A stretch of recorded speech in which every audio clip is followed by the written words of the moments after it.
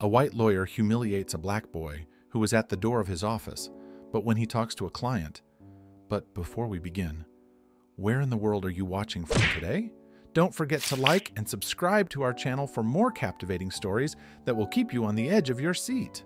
The polished marble floors of Hartley and Associates gleamed under the harsh fluorescent lights, reflecting the cold, impersonal atmosphere of the bustling law firm.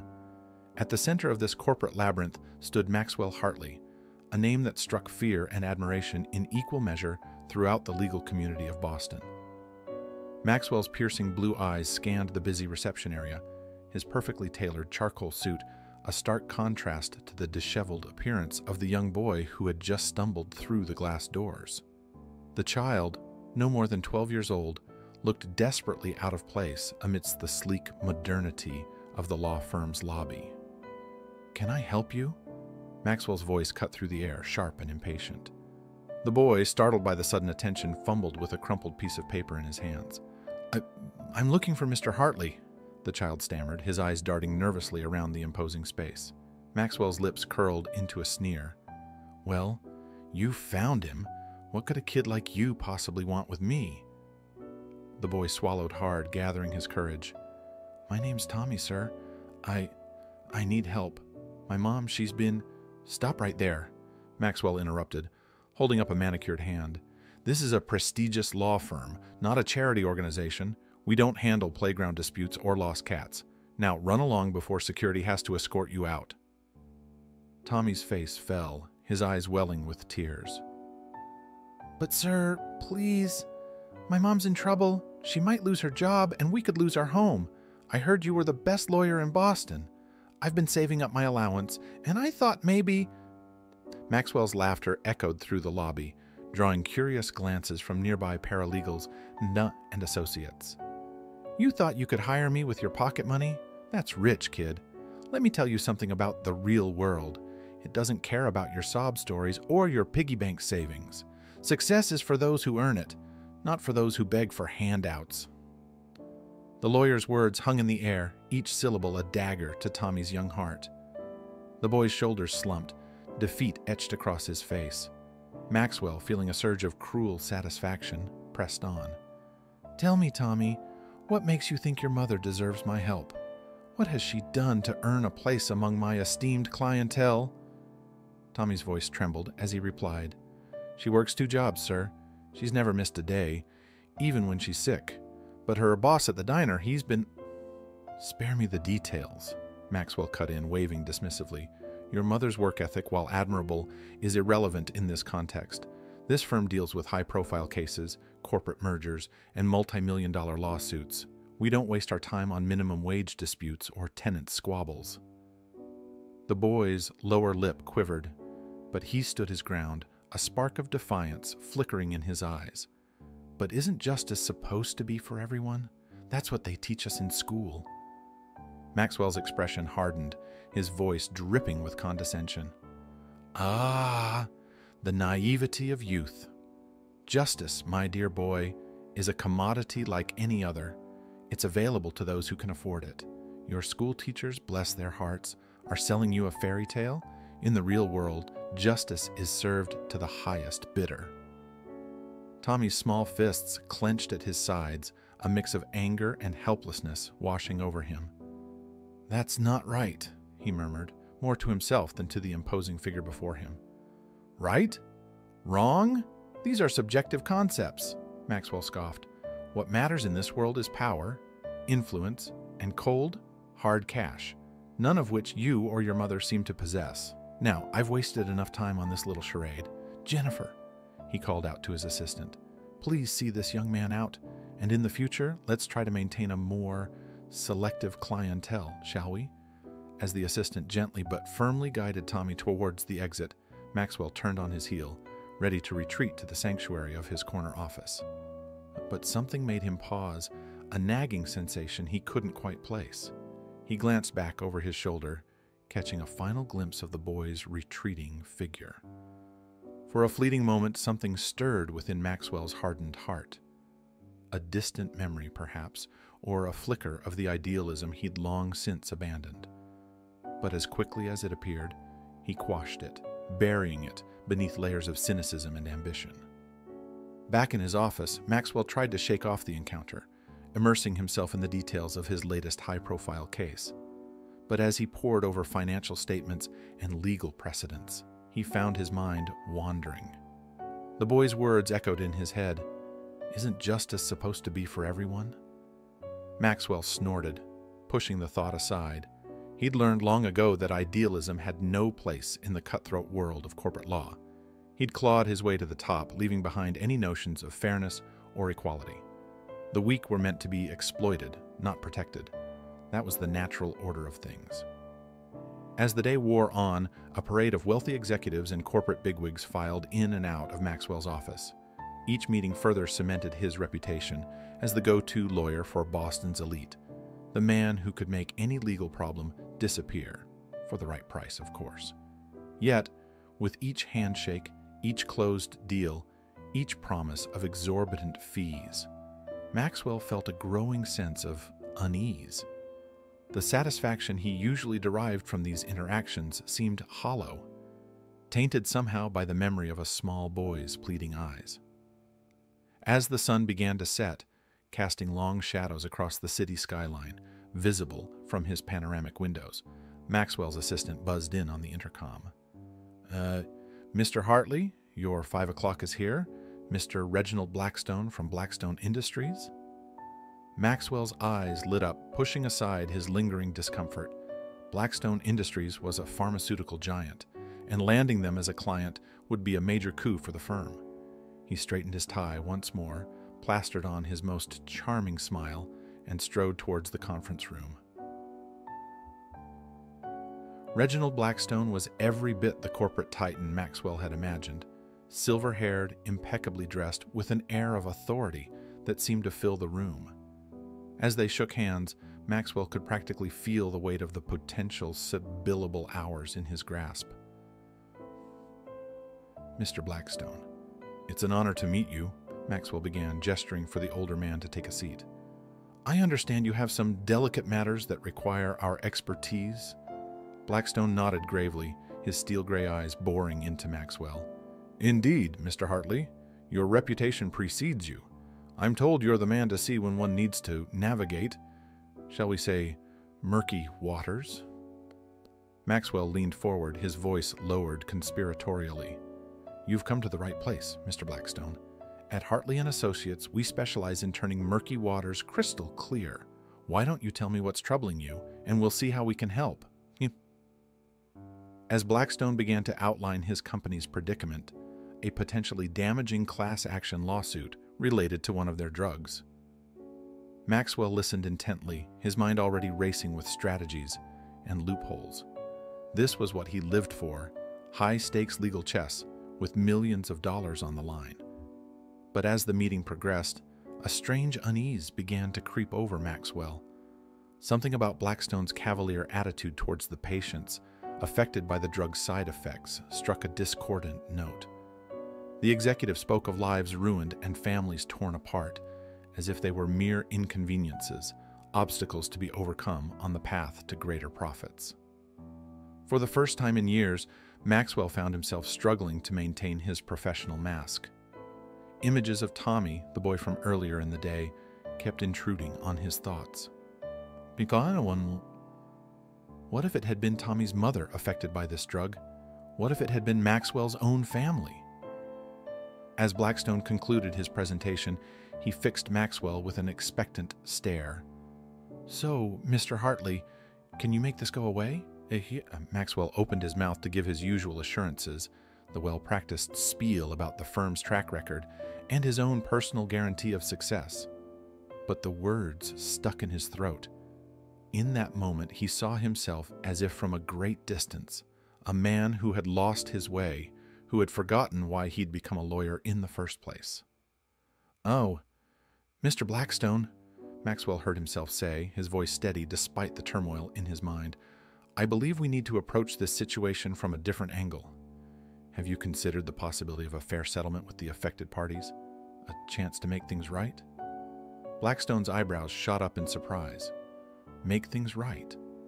Mr. Hartley, I came here to make this problem disappear, not to open our coffers to every ambulance chaser in the state. Perhaps I've misunderstood your firm's reputation." Maxwell took a deep breath, feeling as though he stood on the edge of a precipice. The next words out of his mouth could very well determine the course of his career, his legacy, and perhaps even his soul. "Mr. Blackstone," he began, his voice gaining strength with each word, "our firm's reputation is built on getting results for our clients. But sometimes, the best result isn't just about winning a case or avoiding liability. It's about doing what's right, both legally and ethically." As Maxwell continued to outline a strategy that balanced the company's interests with the needs of those affected by the drug, he felt a weight lifting from his shoulders.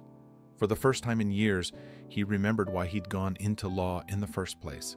Not to accumulate wealth and power, but to fight for justice, to be a voice for those who couldn't speak for themselves.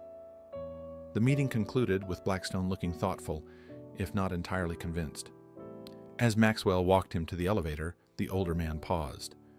"You've given me a lot to think about, Hartley. It's not what I expected, but perhaps that's not a bad thing." As the elevator doors closed, Maxwell stood alone in the hallway, his mind reeling from the day's events.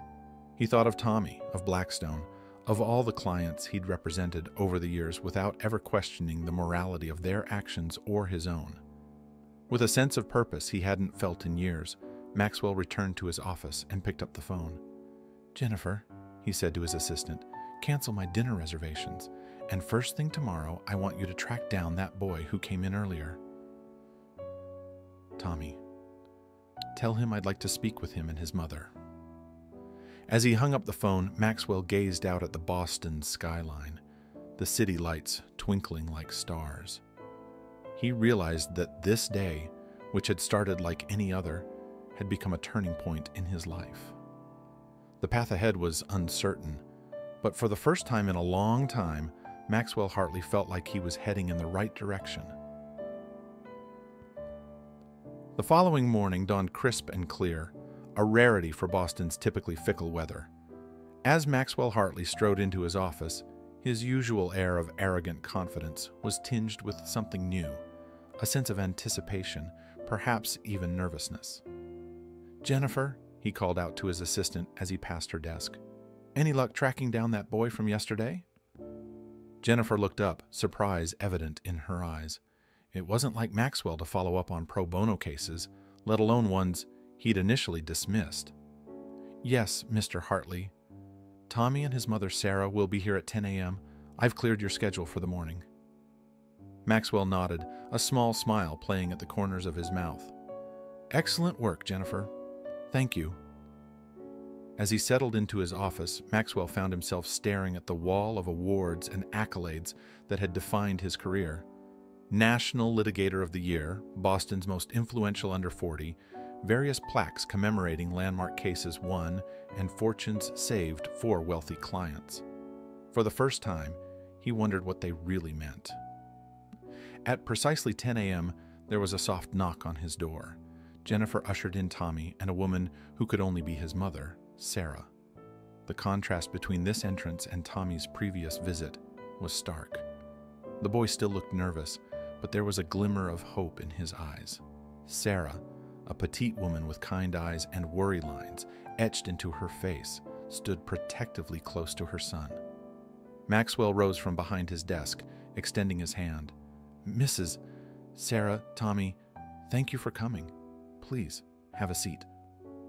As they settled into the plush leather chairs across from him, Maxwell took a deep breath. "I owe you both an apology," he began, his voice uncharacteristically soft. "Tommy, the way I treated you yesterday was inexcusable. I've spent so long in this world of high-stakes litigation that I'd forgotten why I became a lawyer in the first place." Sarah's eyebrows furrowed in confusion. "I don't understand, Mr. Hartley. Tommy told me what happened yesterday. Why the sudden change of heart?" Maxwell leaned back in his chair, his gaze drifting to the Boston skyline, visible through his office window. "Let's just say your son's visit was a wake-up call, a reminder that the law isn't just about winning cases or making money. It's about justice, about helping those who need it most."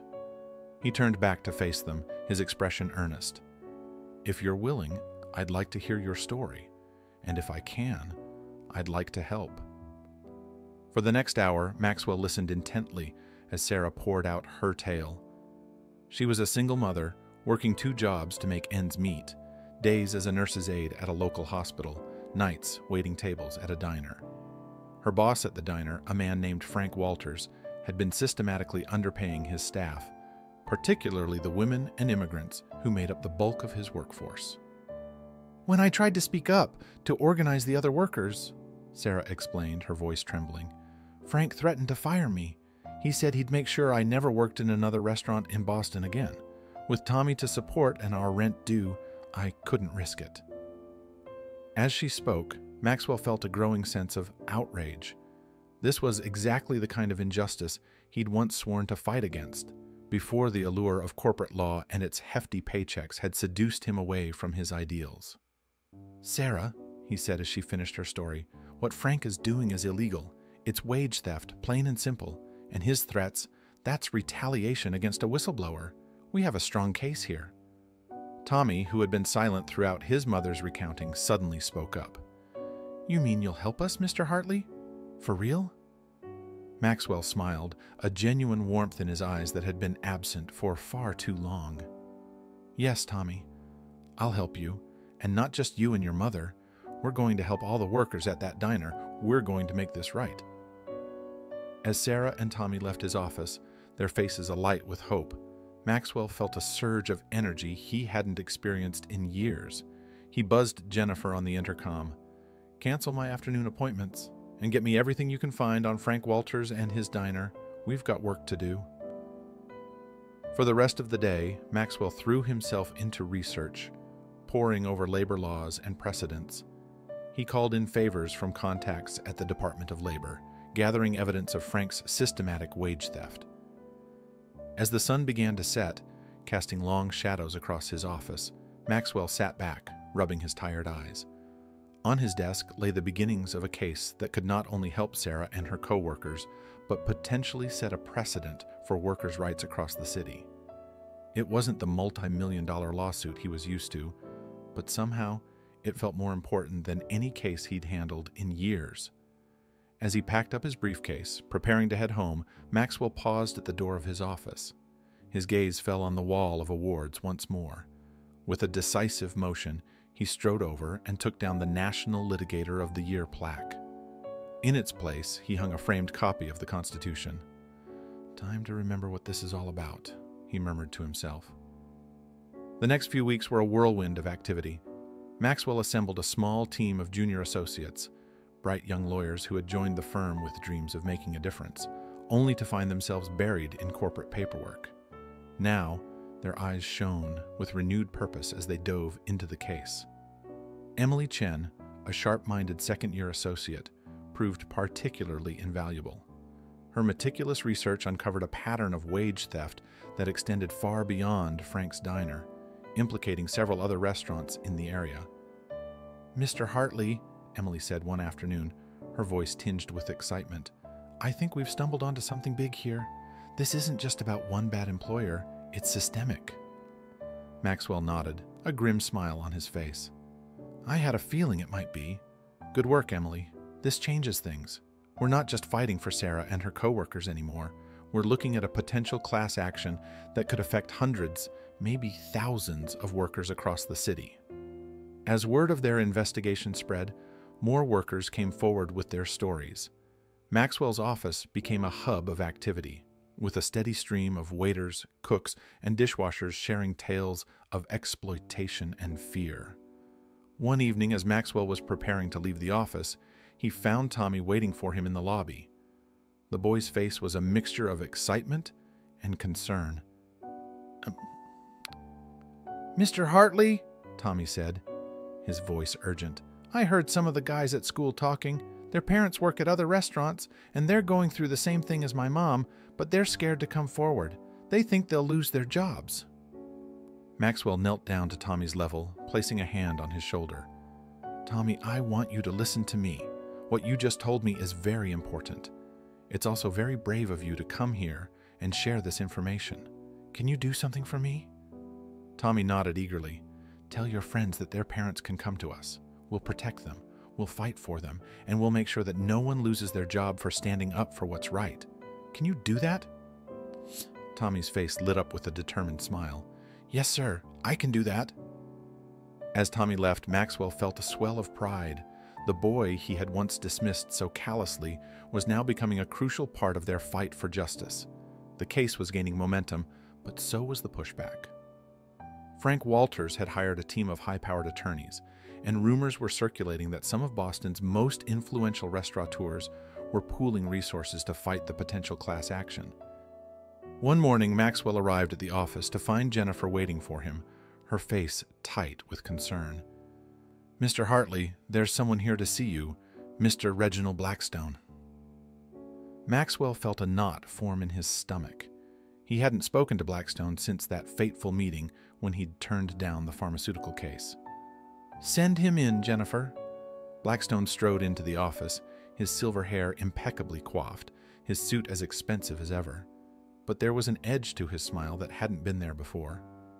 "Maxwell, my boy," he began, his tone deceptively jovial, "I hear you've been making quite a stir in our fair city, championing the rights of, what do they call them, the working class?" Maxwell straightened, meeting Blackstone's gaze steadily. "That's right, Mr. Blackstone. Is there something I can help you with?"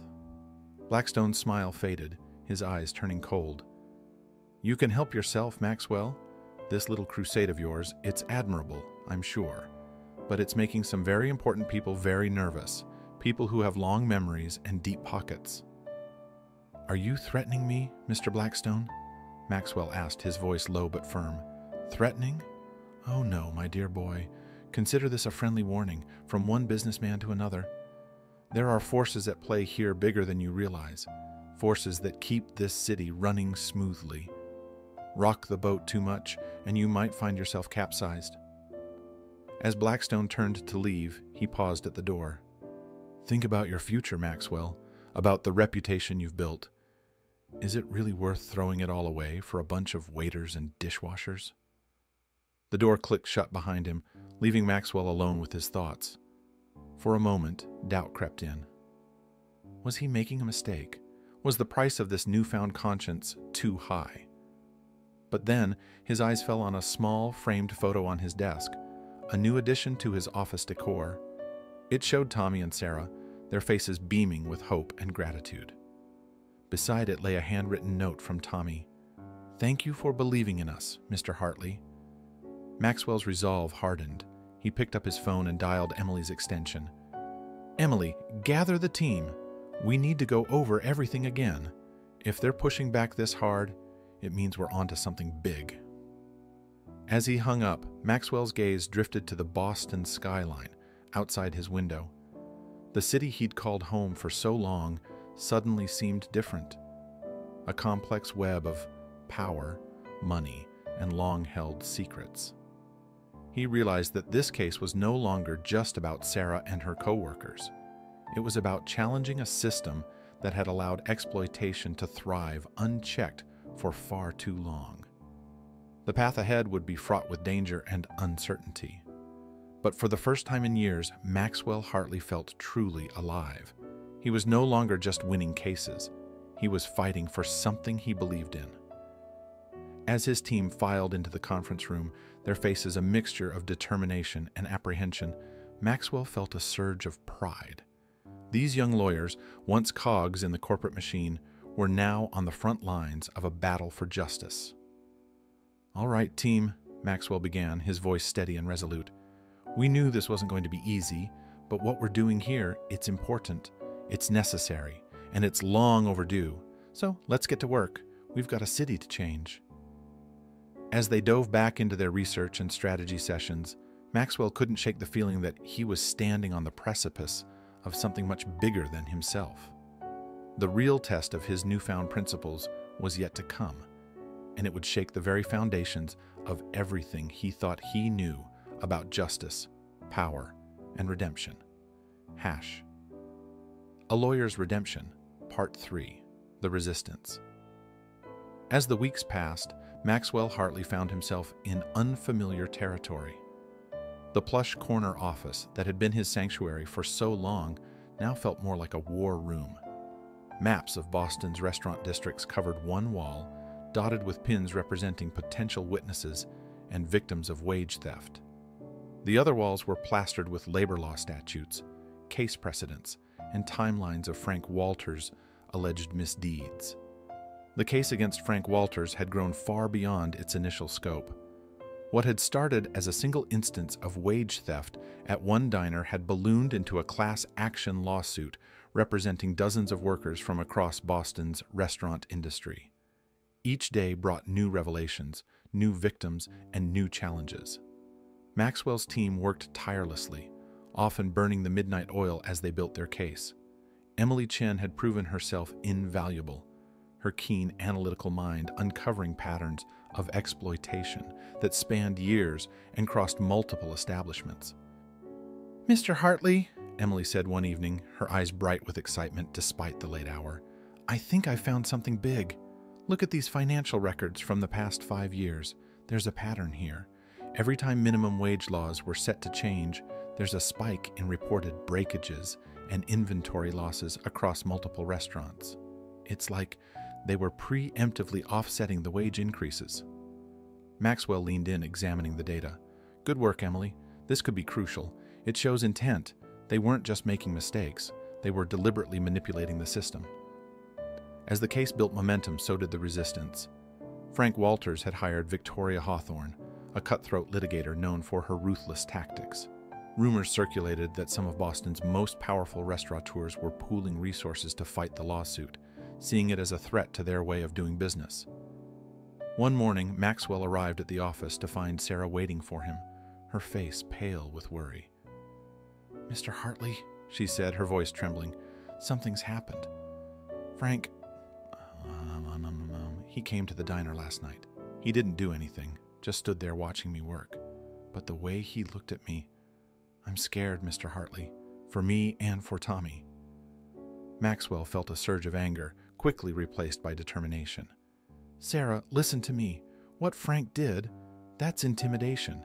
It's illegal, and we're going to use it against him. But more importantly, we're going to keep you and Tommy safe. I promise you that." He immediately set about arranging protection for Sarah and Tommy, calling in favors from old contacts in law enforcement. As he worked, Maxwell couldn't help but reflect on how much had changed. Just months ago, he wouldn't have given a second thought to the fears of a single mother working as a waitress. Now, her safety and well-being were his top priority. As word of Frank's intimidation tactics spread, something unexpected began to happen. Instead of cowering in fear, more workers started coming forward. It was as if Frank's actions had ignited a spark of defiance in the very people he sought to silence. Maria, a line cook from a high-end restaurant downtown, was one such voice. "I've been quiet for too long," she told Maxwell during a late-night deposition. "Watching Sarah stand up to Frank, it made me realize we don't have to take this anymore. There are more of us than there are of them. It's time we stood together." Maxwell nodded, feeling a swell of pride. "You're absolutely right, Maria, and we're going to make sure your voice is heard." The next day, Maxwell called a meeting with his team. "We need to change our strategy," he announced. "This case isn't just about wage theft anymore. It's about empowerment. It's about giving a voice to those who've been silenced for too long. I want to hear your ideas on how we can amplify these workers' stories." The team buzzed with excitement, throwing out suggestions ranging from media campaigns to community outreach programs. As Maxwell listened, he felt a renewed sense of purpose. This was why he'd become a lawyer in the first place, to make a real difference in people's lives. However, as the case gained more attention, the pushback intensified. Maxwell began receiving anonymous threats, first phone calls, then notes left on his car. He brushed them off, more concerned with the safety of his clients than his own. But then came the night that changed everything. Maxwell was working late, poring over depositions, when he heard a commotion outside. He rushed to the window just in time to see a group of masked figures fleeing the scene. in their wake, they left a chilling message spray-painted across the front of the building, "Back off or else." As he stood there, staring at the graffiti, Maxwell felt a mix of anger and determination. They were getting desperate, resorting to thuggish tactics. It meant they were afraid. It meant he was getting close. The next morning, as news of the vandalism spread, Maxwell expected his team to be shaken. Instead, he found them more determined than ever. Emily, in particular, seemed fired up. "They think they can scare us off?" she said, her voice filled with righteous indignation. "Well, they've got another thing coming. We're not backing down. Not now, not ever." Maxwell smiled, feeling a surge of pride in his young protégé. "You're right, Emily. In fact, we're going to use this to our advantage. Their desperation is showing, and we're going to make sure everyone sees it." He immediately called a press conference, standing in front of the vandalized building as he addressed the media. "What you see behind me," he said, his voice steady and resolute, "is not just an act of vandalism, it's an act of desperation by those who fear the truth. They think they can intimidate us into silence. But let me be clear, we will not be silenced.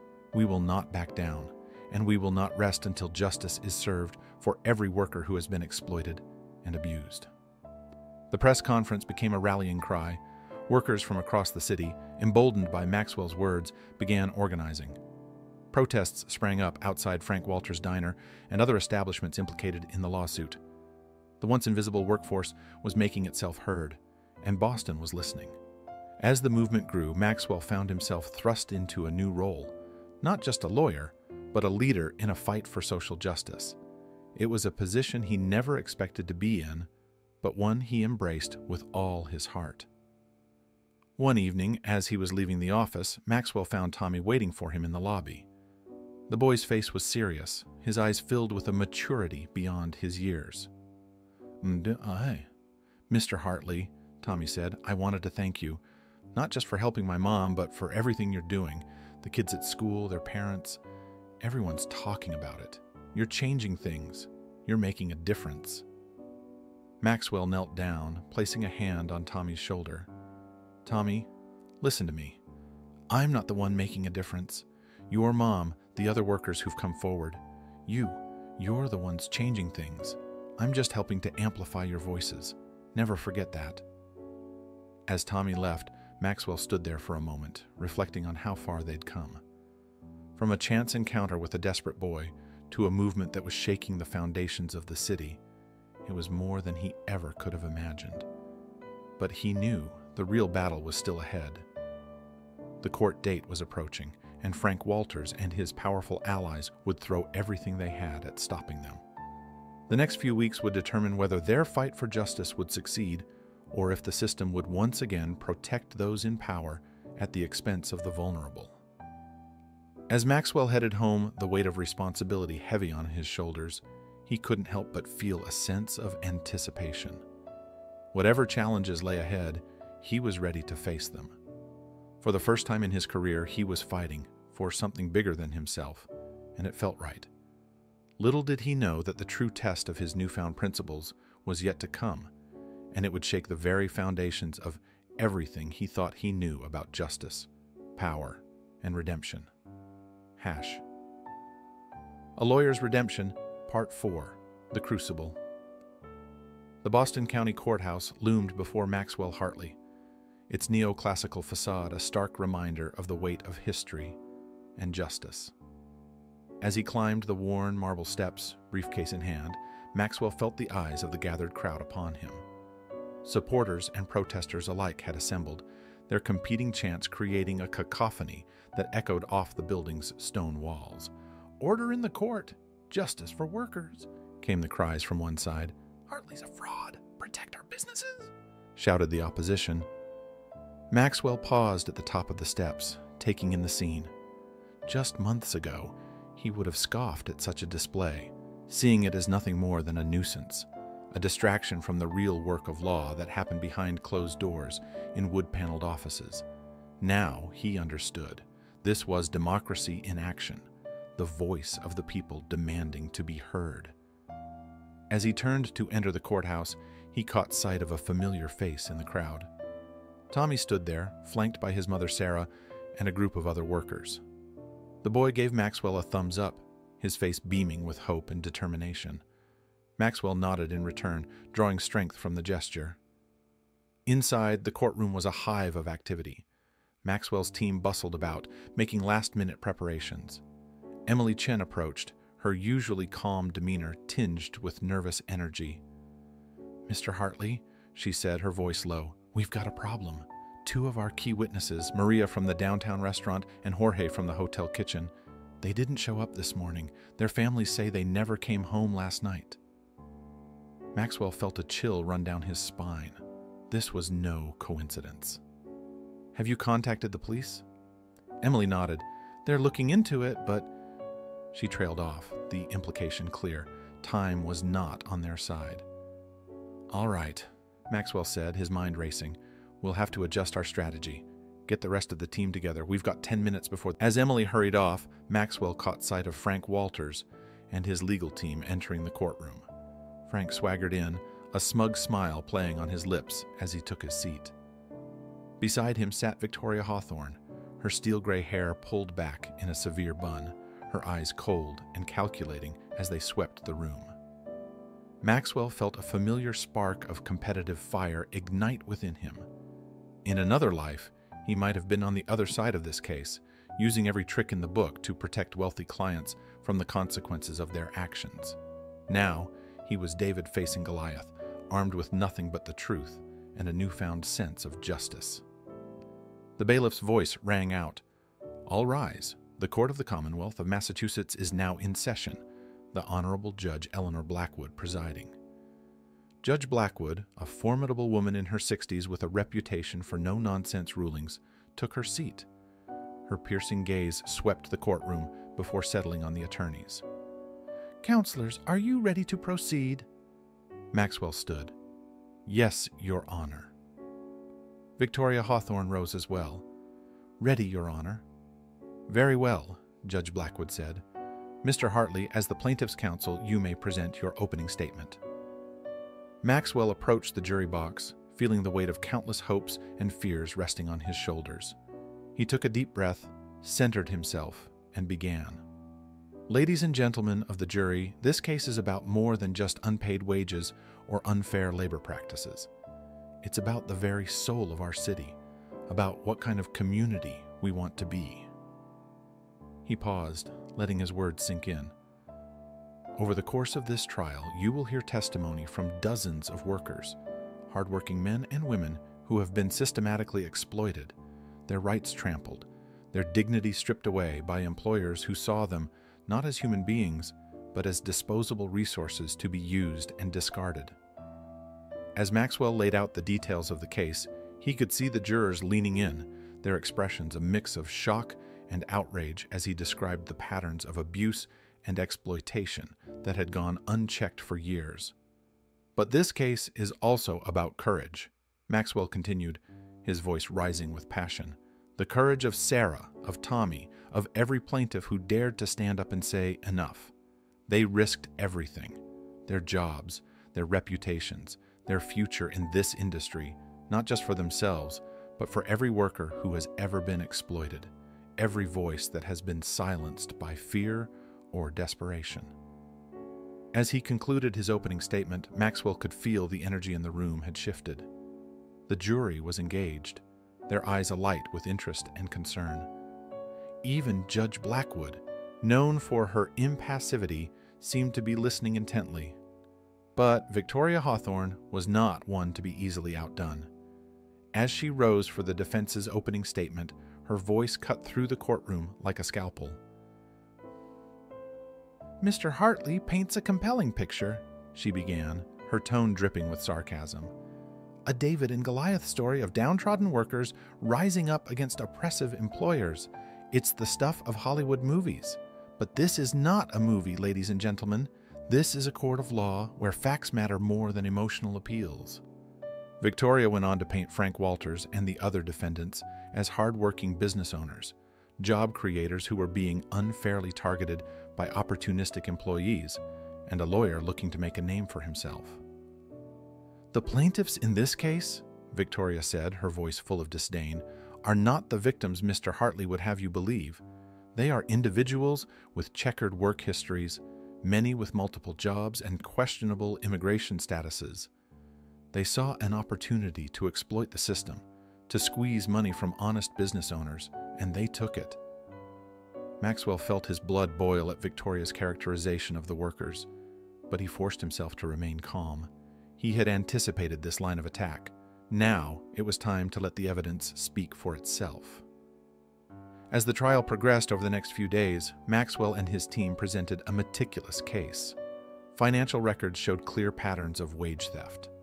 Former managers testified to receiving explicit instructions to manipulate time cards and deny overtime. Workers shared heartbreaking stories of struggling to make ends meet while working grueling hours for less than minimum wage.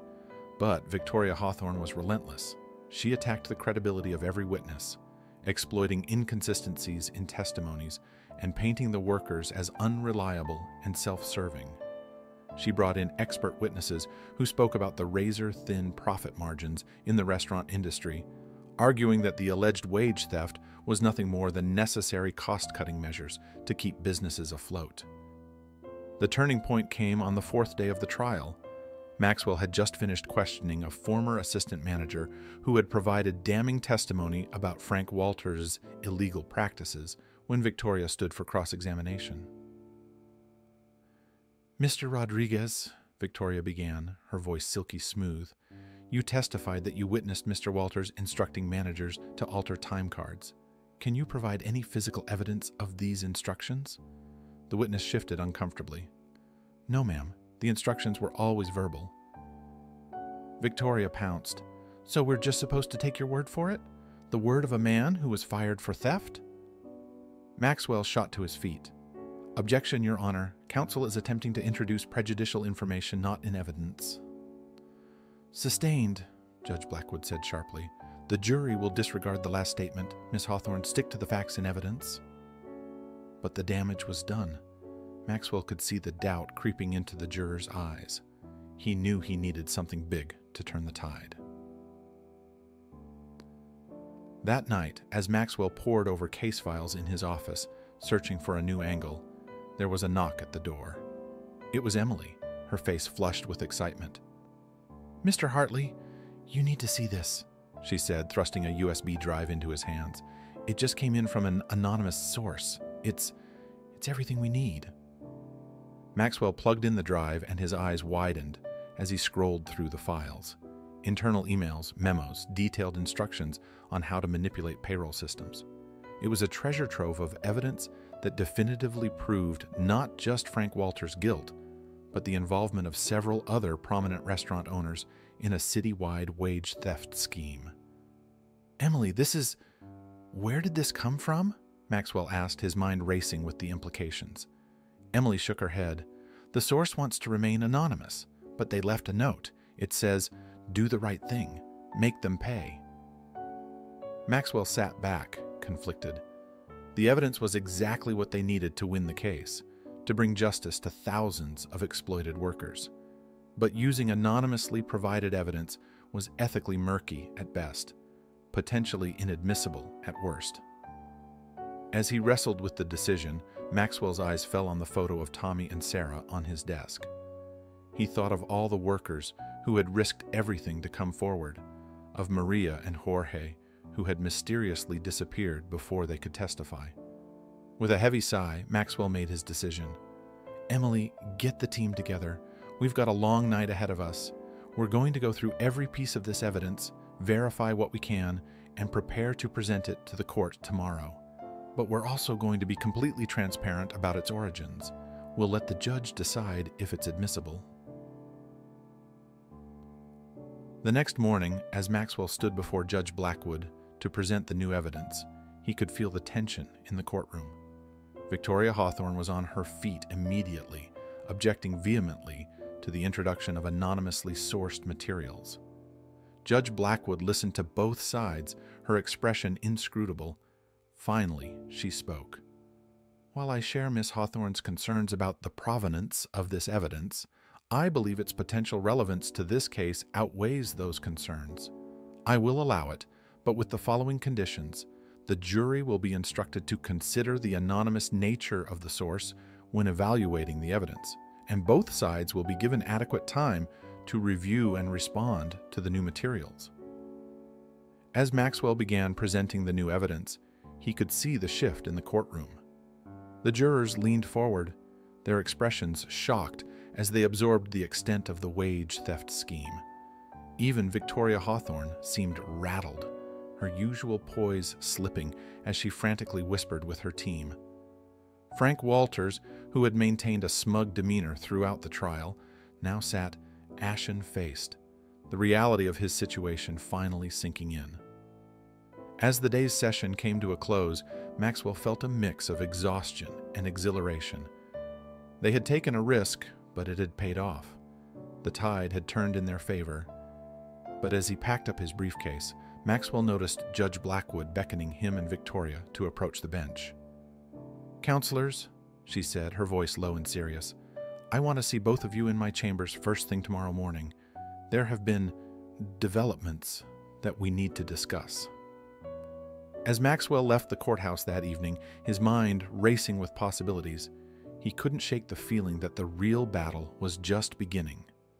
The case had grown beyond a simple lawsuit, touching on issues of corporate power, workers' rights, and the very nature of justice in America.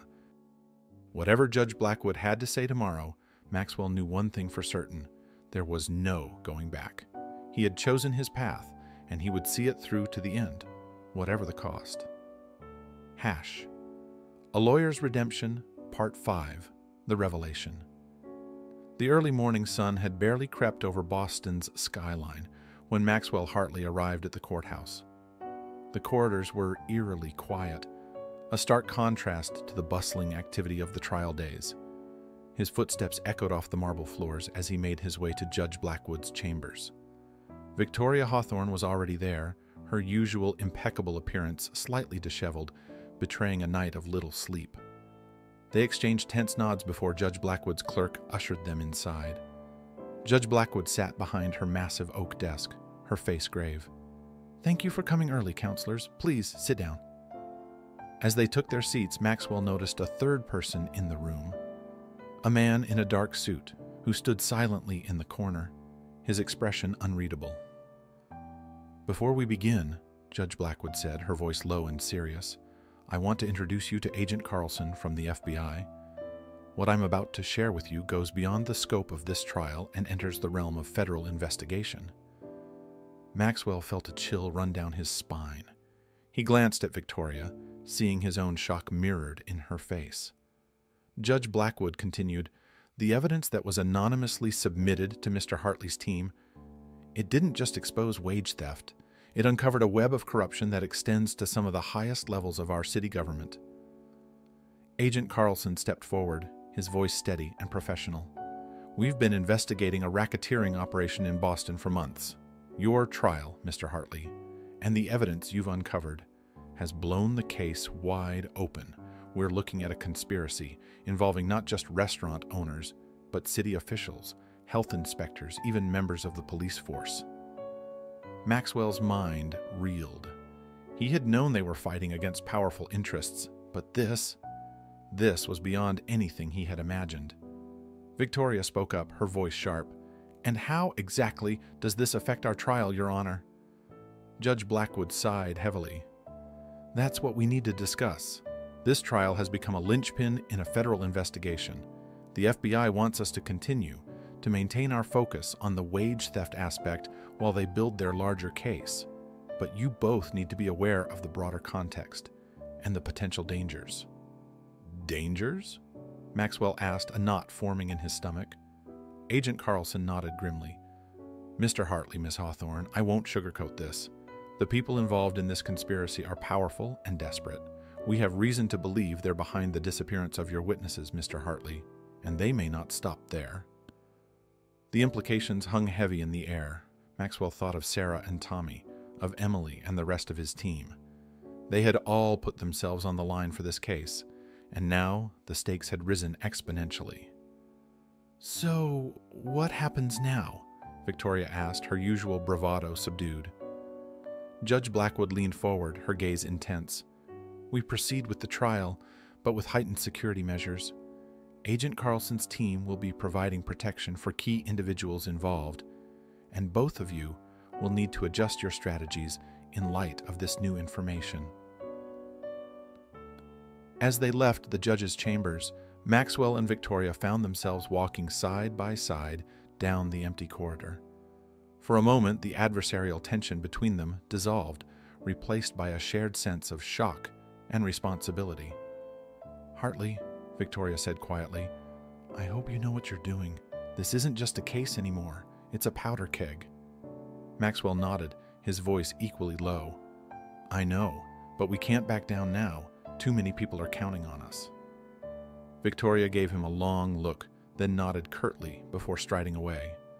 As Maxwell made his way back to his office, his mind raced. He needed to brief his team, to prepare them for what lay ahead. But first, he had a call to make. Sarah answered on the second ring, her voice thick with sleep. Mr. Hartley? Is everything okay? Sarah, listen carefully, Maxwell said, trying to keep his voice calm. I need you and Tommy to pack a bag. A federal agent will be at your house in an hour to take you to a safe location. There was a pause, then Sarah's voice came back, steady and resolved. We'll be ready. As he hung up, Maxwell felt a mix of guilt and determination. He had brought Sarah and Tommy into this fight, and now he had to make sure they came through it safely. The next few days of the trial were a balancing act of legal strategy and barely concealed tension. Maxwell presented his case with renewed vigor, the weight of the larger conspiracy, adding urgency to every argument. Victoria fought back hard, but he could see the conflict in her eyes. She was a skilled lawyer, used to winning at all costs, but now she was grappling with the possibility that her client was involved in something far darker than wage theft. On the fifth day of the trial, as Maxwell cross-examined a particularly evasive witness, the payroll manager for one of Frank Walter's restaurants, he noticed a commotion at the back of the courtroom. Emily was urgently waving him over. Your Honor, may I request a brief recess? Maxwell asked. Judge Blackwood, seeming to sense the urgency, nodded. We'll take a 15-minute recess. As soon as they were out of the courtroom, Emily pulled Maxwell into a side room, her face pale. Mr. Hartley, Maria and Jorge, they've been found. Maxwell's heart leapt. Are they all right? Where were they? Emily shook her head, her voice trembling. They're alive, but, Mr. Hartley, they were being held in the basement of one of Frank Walter's restaurants. The FBI raided the place an hour ago. The implications hit Maxwell like a physical blow. This wasn't just about wage theft anymore. They were dealing with kidnapping, false imprisonment crimes that went far beyond labor violations. There's more, Emily continued.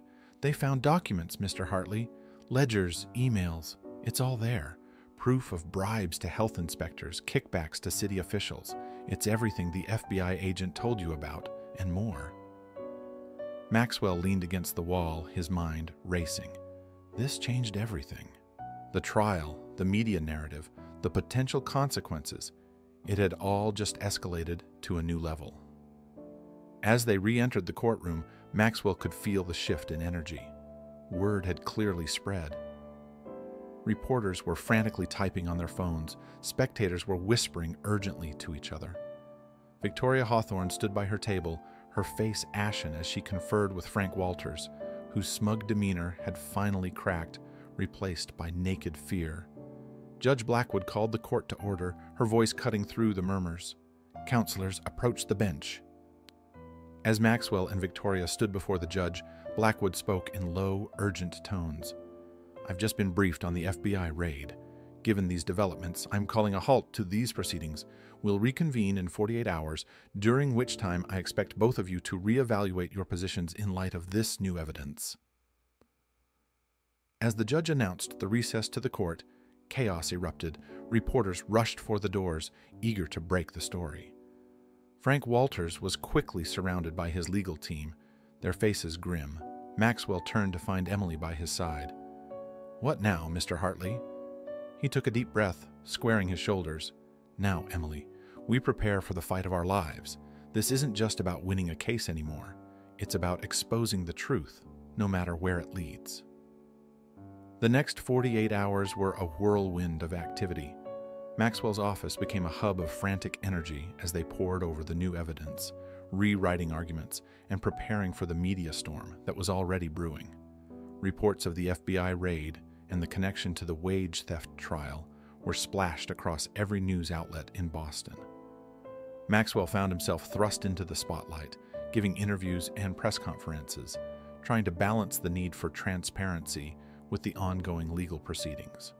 On the evening before the trial was set to resume, Maxwell sat alone in his office, the weight of responsibility heavy on his shoulders.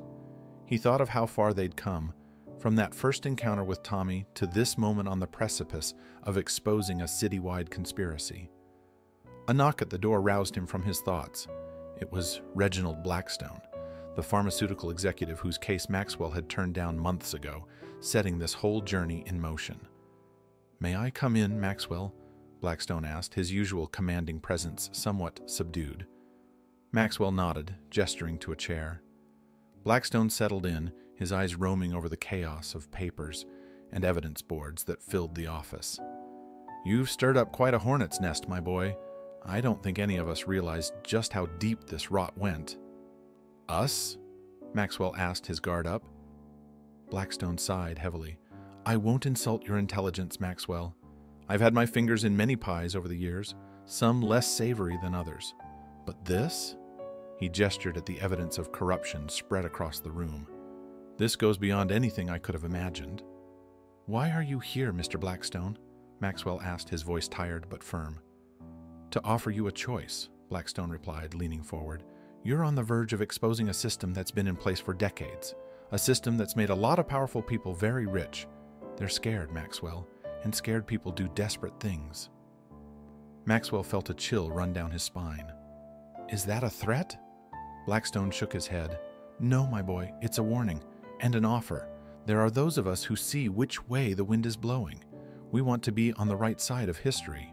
I can provide you with information, evidence that will blow this case wide open. But it comes at a price." "What price?" "Immunity," Blackstone said simply, "for myself and a select few others. In exchange, we'll testify, provide everything we know about the corruption in this city." Maxwell sat back, his mind reeling. The offer was tempting. With Blackstone's evidence and testimony, they could expose the entire corrupt system, bring down not just Frank Walters, but the entire network that had enabled him. But could he make that deal? Could he let some of the guilty parties walk free in order to bring down the entire system? As the sun began to rise over Boston, painting the sky in hues of pink and gold, Maxwell made his decision. He picked up his phone and dialed Agent Carlson's number. "Agent Carlson, this is Maxwell Hartley. We need to talk.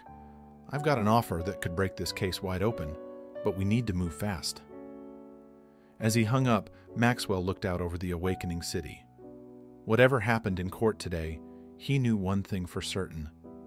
Boston would never be the same again, and neither would he. Hash a Lawyer's Redemption, Part 6, The Reckoning. The Boston County Courthouse buzzed with an energy unlike anything it had seen in years. News vans crowded the street, their satellite dishes reaching towards the sky like metal trees. Protesters and supporters alike filled the steps, their chants creating a cacophony that echoed off the building's imposing facade. Maxwell Hartley stood at the top of the steps, taking in the scene. Just months ago, he would have scoffed at such a display. Now, he understood its importance. This wasn't just noise. It was the voice of a city demanding change. As he turned to enter the building, he caught sight of a familiar face in the crowd. Tommy stood there, flanked by his mother Sarah and a group of other workers. The boy gave Maxwell a thumbs up, his face beaming with hope and determination. Maxwell nodded in return, drawing strength from the gesture. Inside, the courtroom was packed to capacity. Maxwell's team bustled about, making last-minute preparations. Emily Chen approached, her usual calm demeanor tinged with nervous energy.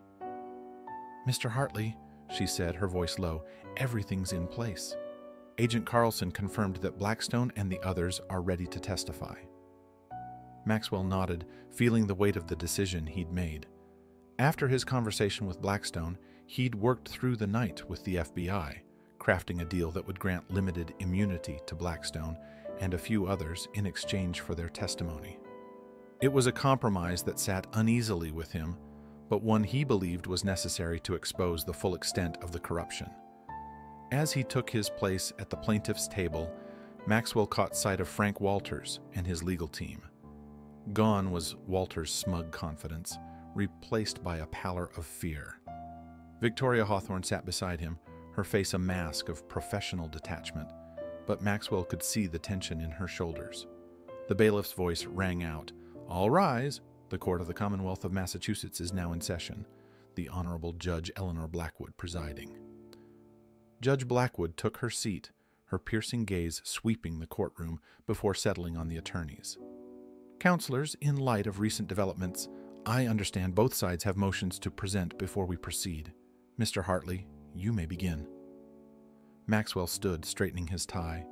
"Your Honor, in light of new evidence and witness testimony that has come to light, the plaintiffs move to expand the scope of this case. What began as a suit about wage theft has uncovered a conspiracy that reaches into the highest levels of our city government. We believe it is in the interest of justice to present all of this evidence to the court." Victoria Hawthorne was on her feet immediately.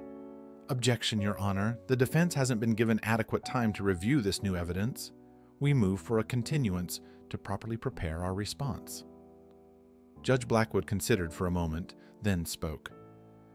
"Miss Hawthorne, given the serious nature of these allegations and the public interest in this case, I'm inclined to allow Mr. Hartley to proceed. However, I will grant the defense additional time to review the new evidence as it's presented. Mr. Hartley, you may call your first witness." Maxwell nodded, taking a deep breath. The plaintiffs call Reginald Blackstone to the stand. A murmur rippled through the courtroom as Blackstone made his way to the witness box. The powerful executive looked diminished somehow, the weight of his actions visible in the slump of his shoulders. As Maxwell began his questioning, Blackstone's testimony unfolded like a map of corruption. He spoke of backroom deals, of bribes paid to health inspectors and city officials, of a system designed to keep workers powerless and exploited while a select few profited. "Humiliates." "Mr. Blackstone," Maxwell asked, his voice steady, "can you tell the court why you decided to come forward with this information?" Blackstone paused, his eyes scanning the courtroom before settling on Maxwell. "I've spent my life building wealth and power, Mr. Hartley. I told myself it was just business, that everyone played by these rules. But watching this trial, seeing the courage of these workers, I realized I couldn't keep lying to myself. What we did was wrong, and it's time for it to stop." As the day wore on, more witnesses took the stand. City officials, restaurant owners, even a former police captain, each one adding another piece to the puzzle of corruption that had plagued Boston for years. Victoria Hawthorne fought back hard, challenging the credibility of the witnesses, questioning the deals made for their testimony. But with each cross-examination, it became clear that she was fighting a losing battle. As the sun began to set, casting long shadows across the courtroom, Maxwell called his final witness. "The plaintiffs call Sarah Reeves to the stand." Sarah walked to the witness box, her head held high, despite the nervousness visible in her trembling hands. As she was sworn in, her eyes found Tommy in the gallery, drawing strength from her son's presence. "Mrs. Reeves," Maxwell began gently, "can you tell the court about your experiences working at Frank Walters' diner?" Sarah's voice started soft, but grew stronger as she spoke. She told of long hours and stolen wages, of the constant fear of losing her job if she spoke up. But she also spoke of solidarity, of workers supporting each other in small ways, sharing food when someone's paycheck was short, covering shifts when a coworker's child was sick. "Why did you decide to be part of this lawsuit?" Maxwell asked. Sarah's eyes welled with tears, but her voice remained steady. "For my son, Tommy, I want him to grow up in a world where hard work is rewarded, where people are treated with dignity, and for all the other workers out there who are afraid to speak up, Someone had to take a stand. As Sarah stepped down from the witness box, a hush fell over the courtroom. Maxwell could see the impact of her words on the jurors' faces. The story of corruption and greed had been laid bare, but it was Sarah's simple testimony that had brought it home on a human level. In his closing argument, Maxwell wove together the threads of testimony they'd heard over the past weeks. He spoke not just of wage theft and labor violations, but of a system that had lost its way, that had prioritized profit over people. "Ladies and gentlemen of the jury," he concluded, his voice resonating with conviction, "today you have the power to send a message that in this city, in this country, we value honest work, that we won't stand by while the most vulnerable among us are exploited. That justice is not just for those who can afford expensive lawyers, but for everyone who calls this nation home. The choice is yours. Thank you." As Maxwell returned to his seat, he could feel the energy in the room had shifted. Even Victoria Hawthorne's closing argument, usually a masterclass in legal maneuvering, seemed to fall flat in the face of the overwhelming evidence and testimony. The jury's deliberation was shockingly brief. In less than 2 hours, they returned with a verdict. On the charge of systematic wage theft, we find the defendant, Frank Walters, guilty. A cheer went up from the gallery, quickly silenced by Judge Blackwood's gavel. On the charge of conspiracy to violate labor laws, we find the defendant guilty. With each guilty verdict, Maxwell could see Frank Walters shrinking in his seat, the full weight of his actions finally crashing down upon him. But the judge wasn't finished. In light of the extensive evidence of corruption presented during this trial, I am recommending a full federal investigation into the practices of city officials and business leaders implicated in this conspiracy. This court will reconvene in 30 days to hear sentencing arguments. As the courtroom erupted in a mix of cheers and shocked murmurs, Maxwell felt a hand on his shoulder. It was Emily, her eyes shining with tears of joy. "We did it, Mr. Hartley, we really did it!" Outside the courthouse, Maxwell found himself surrounded by a sea of reporters, their questions coming at him in a rapid-fire blur. But his attention was drawn to a small group standing off to the side, Sarah, Tommy, and several of the other workers who had testified. Excusing himself from the press, Maxwell made his way over to them. Before he could speak, he found himself enveloped in a group hug, words of thanks and congratulations washing over him. As the group dispersed, Tommy stepped forward, his young face serious. "Mr. Hartley," he said, "I wanted to thank you, not just for helping my mom, but for everything you've done. You've changed things. You've made a difference." Maxwell knelt down, placing a hand on Tommy's shoulder. "Tommy, listen to me. I'm not the one who made the difference. Your mom, the other workers who came forward, you're the ones who changed things. I just helped amplify your voices. Never forget that." As Tommy nodded, his face breaking into a wide grin, Maxwell felt a sense of peace wash over him. He realized that this journey, which had begun with a chance encounter with a desperate boy, had transformed not just the city, but himself as well. In the weeks that followed, the ripple effects of the trial spread far and wide. The federal investigation expanded, leading to a wave of resignations and arrests among city officials and business leaders. Labor laws were strengthened, enforcement mechanisms overhauled. Maxwell found himself in a new role, not just a lawyer, but an advocate for workers' rights, in demand for speaking engagements and policy consultations. Hartley and Associates transformed as well, shifting its focus to labor law and social justice cases. One evening, as Maxwell sat in his office reviewing a new case, he heard a knock at the door. It was Reginald Blackstone. "May I come in?" Blackstone asked, his usual commanding presence softened by a new humility. Maxwell nodded, gesturing to a chair. Blackstone settled in, his eyes roaming over the changed office. Gone were the plaques and awards, replaced by thank you notes from workers and families Maxwell had helped. "You've done good work, Maxwell," Blackstone said. "Better than I think any of us could have imagined." Maxwell leaned back in his chair. "We've made a start, Mr. Blackstone, but there's still a long way to go." Blackstone nodded, a wry smile on his face. Indeed there is, which is why I'm here. I've been doing a lot of thinking about legacy, about the kind of mark I want to leave on this world. I'd like to establish a foundation, a significant one dedicated to workers' rights, education, and community development. And I want you to help shape it, to guide its mission.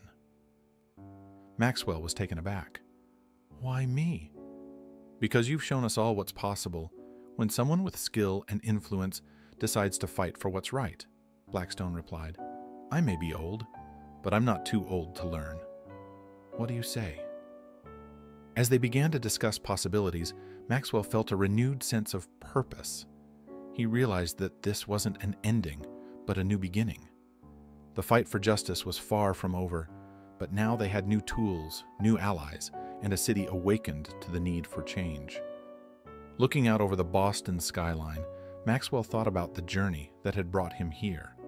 From a cynical corporate lawyer to a champion for the voiceless, he had found something he never knew he was missing. A sense of purpose, of fighting for something bigger than himself. And as the sun set over the city, painting the sky in hues of pink and gold, Maxwell Hartley smiled. The path ahead would be challenging, but he was ready. For the first time in his life, he wasn't just a successful lawyer. He was a man on a mission, with the skills, the resources, and the heart to make a real difference. The story of the lawyer who found his conscience had become a beacon of hope, inspiring a new generation of advocates and changemakers. And somewhere out there, a young Tommy was smiling, knowing that sometimes all it takes to change the world is the courage to knock on the right door. If you enjoyed this story, press on another video you see on the screen for more amazing tales. Until next time.